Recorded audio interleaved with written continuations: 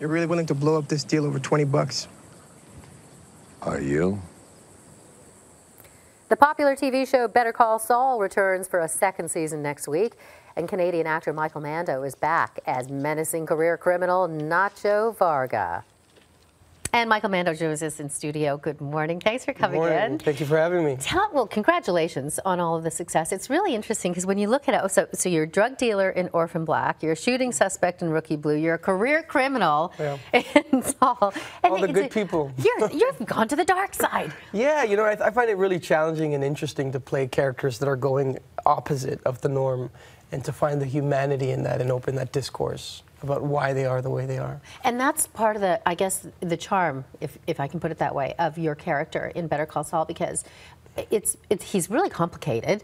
Yeah, he's definitely three-dimensional. He's definitely someone who's interested in making a name for himself and having some kind of self-worth. And unfortunately, the only option he sees available to him is a criminal activity. There's some pretty intense scenes that you're involved in where, you know, we're led to believe you're going to kill somebody, or and you have to play that person. And in that character, when you get into that role, in the role of Nacho, and do you think he's a good guy somewhere down inside? I think as an actor, you have to look at people as human beings, and you have to not judge them morally on if they're good or bad, but understand the motivation of why people do what they do. And I think to understand the motivation and the psychology of someone, you realize that the lines between what is morally right and wrong sometimes are bent in very strange ways, and it's interesting to explore that. Do you find that intense, like when you're coming out of the role, and you get, like, are you just kind of...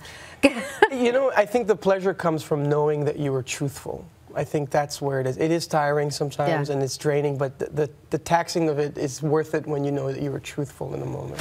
When you, I guess because of scheduling, you had to be written out of Orphan Black or whatever it is, so successful. Did you have any regrets about that? Like, do you miss it? I love being one of the original cast members of Orphan Black, of helping launch that show. And I'm very close with them and friends with them, but I'm very happy to be on Better Call Saul. I mean, it's exactly where I want to be. But I'm still friends with the people from Orphan Black and wish them nothing but success. Were you a big fan of Breaking Bad at the time? I came to Breaking Bad late, but I immediately became a fan when I was binging, And then, so for people who say, for whatever reason, maybe they're not familiar with Breaking Bad or whatever, they can watch Better Call Saul. Oh, absolutely. And not, right? Absolutely. It's completely independent. You can watch it, and then the ones who have seen Breaking Bad have all these Easter eggs in the show that they're going to absolutely relish. And you know them, you recognize them, people out there recognize them, but if you don't, it's still it's all part of the character. It's completely separate. If you didn't like Breaking Bad, you might actually even like Better Call Saul because it's got a lot more comedy in it, completely different tempo. It's like a drama with a lot of dark noir elements.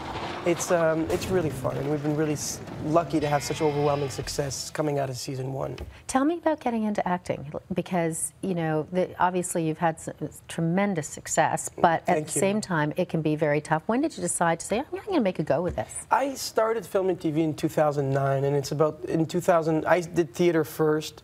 And I had these great teachers that kept influencing me and talking about words like humanity, and great writers like Henrik Ibsen, Tennessee Williams, William Shakespeare, Molière, that just attracted me so much. I felt there was this very beautiful opportunity for social dialogue through the arts, and that's why I got into it. And in 2011, I had done about 2-3 years of television, and I said to myself, I think this will be what I will do for the rest of my life. Yeah. And you were quite an athlete though as well, right? Yeah, absolutely. I mean, I grew up sort of interested in poetry, literature, and sports. Yeah. And you're really into that. And then, okay, but there's a backstory here too, because you're really into sports, and then that kind of got cut short. You were involved in a shooting incident back in the day. Yeah, it was a kind of like it was a situation where I felt I needed to protect somebody that was dear to me against people who had bad intentions, and unfortunately it ended with me being shot. But you were okay. You were shot in the knee. I like to think of it as it ended positively, in the sense that I can still walk. No one didn't get any worse than that. No one got hurt in worse ways than that. But looking back at it, I think, yeah, maybe it's It's interesting backstories because all of these stories, whatever you've been through, your experiences, you bring all that, the good and obviously, the not so good to your roles, which is awesome. Yeah, I think you have to take from whatever you can and make the best of everything that you've gone through. I think there's an opportunity in anything that you live or go through to look at it from a positive side and to help it better your life and hopefully the lives of others. Well put. Michael Mando, thank you so much. No, thank you for having me. Pleasure to chat with you. Thank you.